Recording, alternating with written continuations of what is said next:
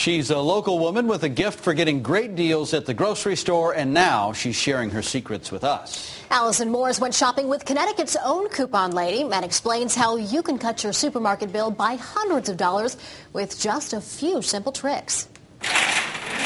Ready to shop. I'm going to be getting wishbone dressing for 19 cents. Italian, blue cheese, Thousand Island, and ranch. I have a 75-cent off 2 coupon for Wise chips. Ready rice, totally free. Totally free.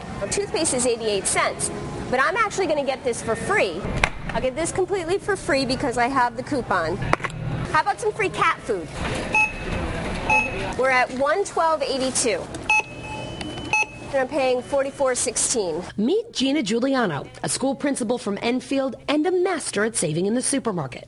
And that's not even her best work.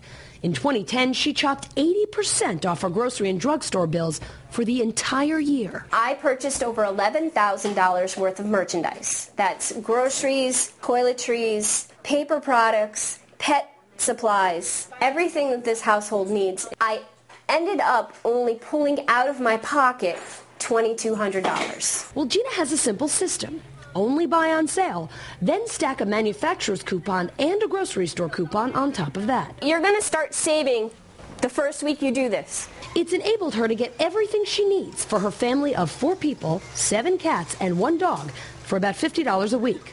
A necessity when she was laid off back in 2009. Well, I went from making over $100,000 a year to making $26,000 on unemployment. So what did I do? I started to coupon. And she created Gina'sCocopelli.com, a website dedicated to Connecticut-based deals. There, Gina lists all of the sales at the major grocery stores in Connecticut. Then she pairs those sales with coupons she's found in the circulars and online. All you have to do is go to my website, look at the lists, look at the coupons I've matched up for you, and just go from there. And the coupon collecting is easy. Don't cut a single one until you're ready to go to the store. Pull the circulars from between 5 and 10 newspapers each week, then file them away in a manila folder, keeping about 6 months' worth. Also, subscribe to All You magazine, another great source for coupons. And scan sites like coupons.com and RedPlum, even Facebook for more deals.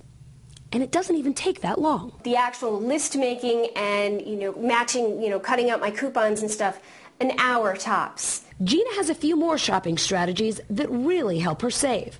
Create a small stockpile of the items your family uses regularly, so you only have to buy them when they're on sale. Sales typically run in 12-week cycles, so I try to have at least 3 months of a stockpile. But she's definitely not a hoarder. There is no reason to have, boxes of Kellogg's cereal stacked to the ceiling. It's not necessary. The other way to get weekly grocery bills from this to this is to wait to plan your weekly meals until you've seen what's on sale. Stick with Gina's philosophy, and in a few months, you'll be getting lots more each week for free. I will be able to get that container for free as well. Totally free. Completely free. Allison Morris, Fox, Connecticut. Gina teaches her couponing tactics at free classes at public libraries across Connecticut. You can learn more about her shopping secrets and get some great sites for collecting coupons at our website, ctnow.com.